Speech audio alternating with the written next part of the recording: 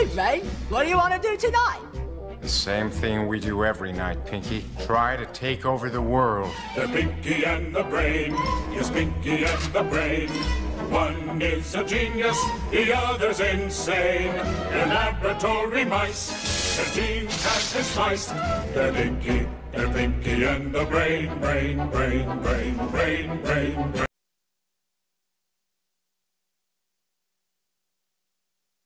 What's up, you all? Fellow brothers in Christ and sisters in Christ, and the individuals who are not in Christ, brothers and sisters. Well, you're not my brother and sister, so you may not like that. I don't like that either because of the way I grew up. But thank you guys. I really appreciate your time. Thank you for your time.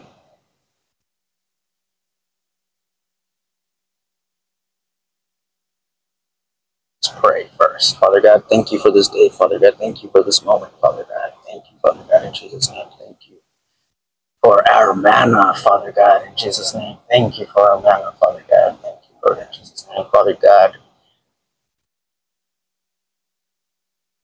I am nothing without you. I'm just being honest. This is the truth. This is what I understand. This is what I understand. In Jesus' name. Father God, thank you, Father God. Greater knowledge, wisdom, and understanding, Father God. I do not approve of myself. What am I trying to say? Father God will show you approve.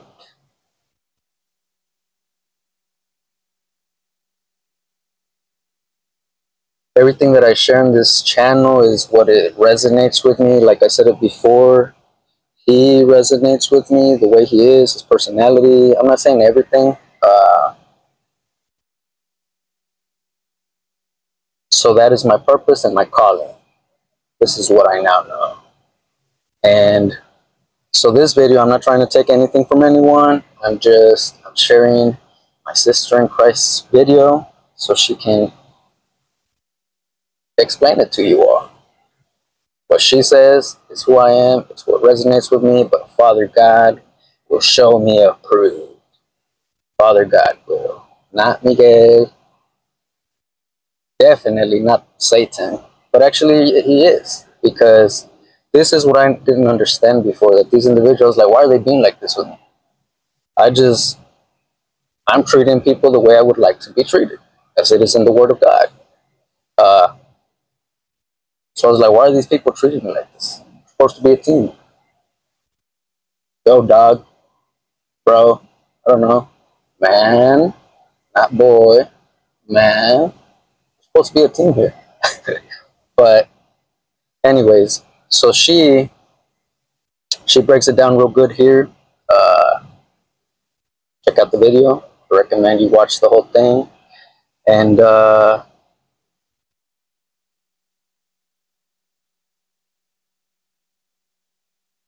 what else did I want to say, Lord? What did you want to say, Father God? Right. So when these individuals come to me now to try to humble me or to try to step on me,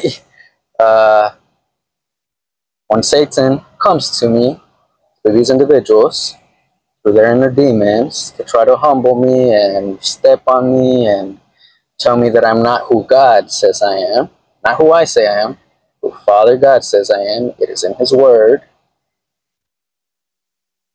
It's confirmation. Like, thank you, brother. Well, thank you, Satan. Thank you for confirming who I am. So this is happening to you. This is confirmation.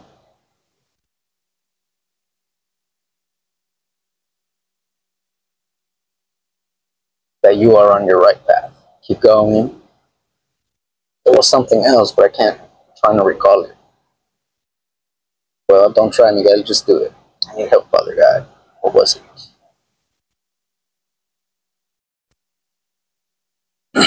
All right, I remembered. So Yes, everything that she's speaking about here, that Father God is speaking about through her in this video, is true. It is true. Thank you, Father God. Thank you, Father God. So I remember now. And I say this with total, complete humbleness. I just now understand this now. Now understand this. I now understand this. When Satan uses these individuals to come and try to humble me, it's a compliment, man. It's a compliment. Just like with David Goggins, when all those people see him running and they're talking crap, it's a compliment. Now I get it. So thank you. Thank you for complimenting me. Thank you, Satan. In Jesus' name. Thank you, Father God. Thank you, Father God, for your protection, for your holy blood, Father God. I pray in Jesus' name that you bless this word. You, Father God, the message that you're seeking to communicate through me. In Jesus' name. If this, whatever is not of you that came out of me, Father God, I pray that it doesn't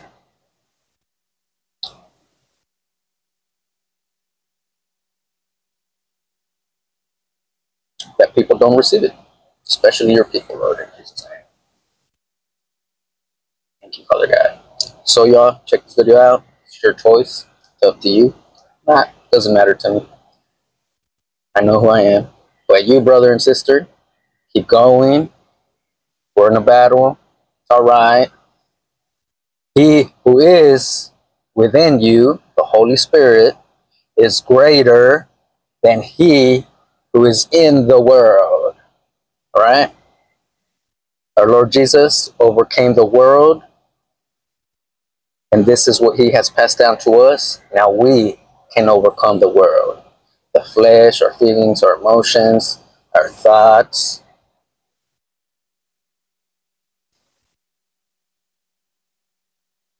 You got this. Many people who say Jesus is Lord. Hi you guys, welcome to my channel. It's Anushka Ray. I'm a prophetess for the Most High and I post Christian content for the chosen ones. So in this video I'm talking about how chosen ones, you're a walking mystery. You're a walking mystery. This is how your enemies perceive you and how most people in the world perceive you. You carry God's spirit and your enemies made a vow to stalk God's spirit in the spirit realm. They are seeking a satanic way to access God. They don't want to access God through Jesus. They don't want to take Jesus as their Lord and Savior. Jesus is not Lord for many people who say Jesus is Lord. But they can't access heaven and be born again without going through Jesus. They know this. So that's why they try to come to you, like in the movie Matrix, because you have the mainframe codes, you have the Christ light, and they have to stalk us and they have to copy us and to try and steal from us and imitate us because they want your God spark. But they can't, because you can't imitate love and you can't imitate God. You can create an illusion, you can create a poor imitation, but it's never the real thing. So this is how you look to your enemies, chosen one. You end up looking like a walking mystery, right? You look very aloof. A lot of people in this world, they want this aura of mystique, of intrigue, of aloofness, of being desirable, you know, and it's all manufactured through, you know, like dark psychology, etc., like just satanic ways, demonic ways. And you get to have this unasked for aura of mystery and power to you because you chose righteousness. Like, you took the path, the narrow path. You chose righteousness, you chose love, you chose truth, you persevered through tests, through trials. You know, you didn't bow down to any other gods, and that infuriates them because they don't have that same strength. They're cowards, pretty much. They're cowards. So that's how you look to your enemies. You remind them of everything that they're not. So, you know, they play games with mirrors and reflection. You're the biggest mirror. You're the biggest mirror. You end up looking like a walking mystery. you end up looking like you've discovered so much and achieved so much. Not in a worldly way that people have, you know, traveled the world. When people look at them and they say, this man, he's done it all. This man, he knows everything. You know, he looks like he's traveled the 4 seas, the 4 corners. But as a person, for you, chosen one, you've achieved great things spiritually. You've overcome mountains and giants in the spiritual realm and dominions and principalities. You've overcome these things through Christ who strengthens you by the power of the Holy Spirit. You didn't have to go to demons to make you feel powerful. So you get to see things in the unseen, spiritually, legally, through Jesus. Not illegally, by demonic means or by substance abuse. But you chose the door of the heart, you know, and a lot of people, they've denied themselves in the perverted way. They've denied their souls, right? Because Satan perverts everything. So you end up looking mad and mysterious, you know. You end up looking like, people say ethereal, but it really is Christ-like. You have overcome the world. You have overcome Satan. You have overcome death. You've overcome all the challenges that a man can overcome, and you still are going forward and you still are overcoming more. They're annoyed. They don't want to hear that. They don't want to see you, because you remind them of all those tests that they failed. So you end up looking mad and mysterious, not like Einstein, you know, not like a mad scientist, but like Jesus, because they even said to Jesus, do you have a devil in you? They thought that, you know, Satan was casting out Satan.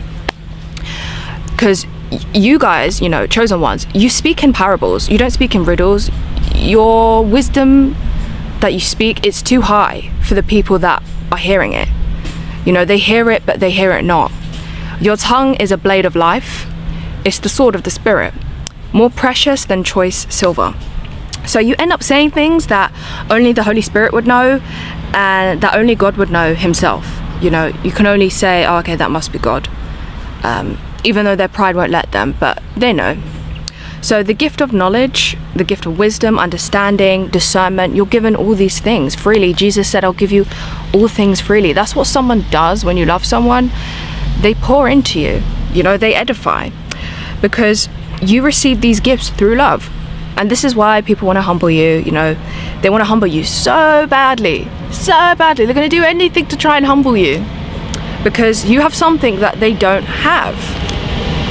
But they're gonna get it, you know. They always say, they've been saying it for years, since man was created, or since, you know, the demons came on earth and tried to persuade men. There's nothing new under the sun. It's been happening time and time again, and it's written, you know, it's written. God also showed me how it always looks like you're on the run from them as well. They can never get you. They can never really trap you, even though they lay down traps, you know. But it says in the word, that the wicked lay down traps, but then they end up getting caught in it themselves. So they can never get you, and that's how it seems. You know, you're always out of their grasp, always out of their grasp. You're always out of their fingertips, because spiritually they don't own you. That's why they can't fully get a hold on you. They don't own you. They don't have ownership of you. You know, you own a home and you've got your name on it. You own that thing. God has his ownership on you. God owns you. They don't own you. And Jesus said, he literally said, no one will snatch them out of my hands. You know, they trapped me physically in a mental hospital. They've trapped many other saints, you know, in prisons and things, Paul included. But spiritually, we're still not trapped. All right. So you seem really wise beyond your years. You probably always have been that way, and you just stick out like a sore thumb. You know, you're different. You're not like everyone else. You carry God's love, and you're not focused on gimme, gimme, it's all about me. You don't have a narcissistic spirit. You carry the spirit of charity and of love, forgiveness, long-suffering, patience, the fruits of the Holy Spirit. And that's rare to see. That's what it really means to be a rare gem, to be a follower of Christ. It's very rare. You know, you don't see it too often. So that's why you're a rare gem. You have care in your heart. You have care in your heart. You have composure. You have compassion, which is not of this world. but from God's world, from God's heaven. Your love is not of this world. Your love is from heaven. You have the highest frequency of love, and God is high above all things. That's why you can discern all things. It says in 1 Corinthians 2:14-15, the spiritual man discerns all things, but he himself is to be judged by no one. He himself is to be judged by no one, and every tongue that rises up you will condemn. So another reason why you seem mysterious is because you're literally born again. You know, you died. You were once dead. In the spiritual realm, you didn't have life. You didn't have God. God is life. And you didn't have God. So now that you're born again, you have God, you have life. You have something spiritually sustaining you. You have sustenance. You have spiritual support. You have spiritual backing. You have spiritual bodyguards. You've got your angels that come down here on earth to protect you. So you seem mysterious to people. You know, you are always 10 steps ahead of them, even though it seems like sometimes you might not be. But God made the chessboard, and you know, you are his favored chess piece. So spiritually, you've been brought back to life from death. So naturally, if someone, you know, if we see that physically happen, if someone gets brought back to life, you know, physically, that's kind of miraculous. You know, there's something spiritual has happened, and that's happened to you internally. So naturally, there's a certain quality that you radiate. If you were once dead in the spirit and your soul had no life or God, and now you're given life, so naturally you radiate life now, and God's breath and God's spirit is in you. His breath is in you, you know, to the core of your being, your DNA, everything in you. You don't just radiate a glow or a light that blinds and shocks and stuns. You know, your light is not stunning in the sense that it's like trying to grab attention. You're not doing this for attention. You're not doing this to get people to do something else. You know, it's not a cover-up. Your light is not deceptive. Your light is truth. You have the spirit of truth in you. And you have the spirit of understanding. You have the spirit of might, of counsel, of wisdom, power, fear of the Lord, and spirit of the Lord. But with Lucifer, he had beauty, but he lacked spiritual smarts and wisdom. He has cunning, he has evil genius, but he was foolish because he deluded himself trying to destroy God. Look where it's ending him up. God who is uncorruptible, God who cannot be destroyed. You know, it's not adding up. Pride blinded him, and then it became his death sentence. So we see this happening all over the world. You know, people are not dying because of natural causes. People are dying because of pride. Pride is a spiritual death sentence. You also have the spirit of obedience, because God's love will make you want to obey him. You know, you're going to want to do things that the average man won't do, because that love is so powerful and strong. You know, that arm of God is a strong arm. It will lift you up, it will edify you, it will bring you back to life. That's how strong God's love is. His righteousness is unmatched. God is unmatched. The amazing thing about love is, as well, is that it's really patient. You know, love will wait on you. It's not vain, it's not seeking gain, it's not conceitful, it's not deceptive, it's not prideful, nor is it envious nor selfish. Love brings you strength, it edifies you, it does something to your bones and your marrow. Like, it will change you. It changes you. And if there's no love in your heart, you can't fake it, you can't force it. It will always end up showing. And God's love never fails. You know, it's never ending as well. It's pure, and it's not corrupt, because he's not corruptible. You can't corrupt God. God's love stands the test of time. God's love is a guaranteed sure thing. All other things will fall by the wayside, and it won't amount to much. God's love isn't a drug or something that you can chemically replicate, because God is unmatched. His throne is extremely exclusive. So bear in mind, I'm speaking this over you as well, because you're his child. You know, he's the Alpha and the Omega. You're the child of the Alpha and the Omega. Your throne is above Satan's throne. So God's love cannot be matched. And when you love someone, you let them go. You let them do their own thing. You give them free will, and you don't control, you don't force. You know, otherwise that's hate. And there's no love in you. It says in the word, if you don't love your brother and sister, then you don't love God. God is the poetic source and the muse for all creation as well. You know, every single love poem, every single thing, every song written, every movie has been from the inspiration of love and life, which is God. So everything always goes back to him. Everything was created for him. Everything was, I think it's Colossians 2:10, I believe. I'll leave it on the screen. Everything was created for him and by him.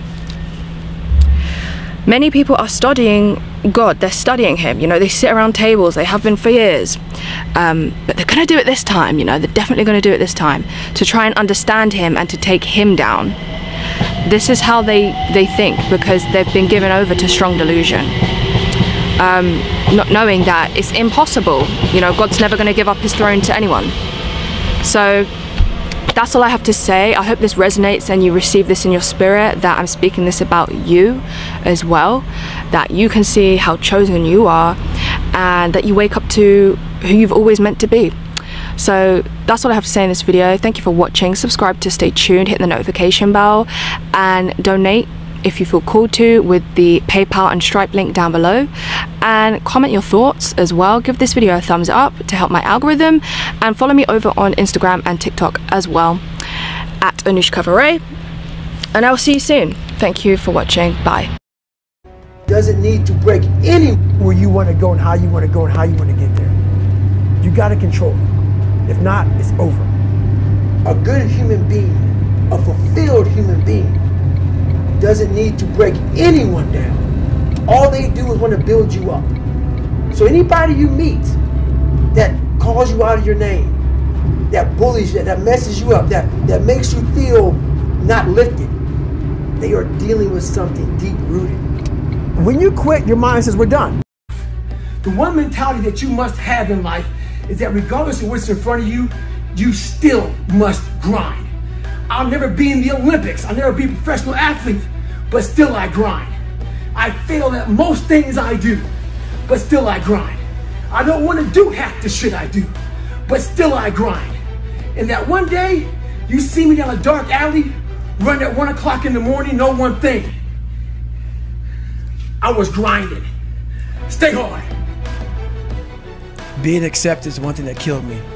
And you have to learn, what do you want in your life?